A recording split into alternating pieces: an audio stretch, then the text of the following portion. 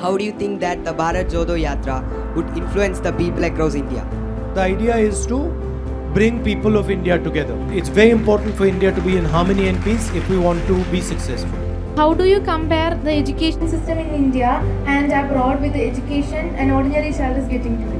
I think a lot of work needs to be done in our education systems. Our students, their capacity, their energy, their intelligence is not utilized in our education system. It is wasted.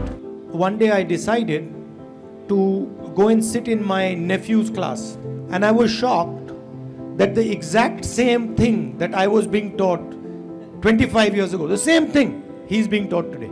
No change at all. Even if you're teaching the same thing, you should be teaching it in a different way. There should be some evolution in the way you're teaching. Our India, which focus more on our culture, recently people hesitate to learn dance or learn music just because they don't have any good job opportunities. So what is your vision about this?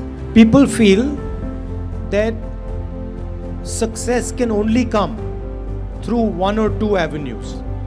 I'm sure if you went to your parents and said, you know, I want to do a career in dance, they would be very concerned. The problem is that our society does not reward many of the other occupations. So we have to make that change in mindset, because you can be successful in any field you want. You are indeed my own bhai in a deep heart. So with that in mind, I have a letter with me right now. Can I give it to you? Please, please come. Thank you so much.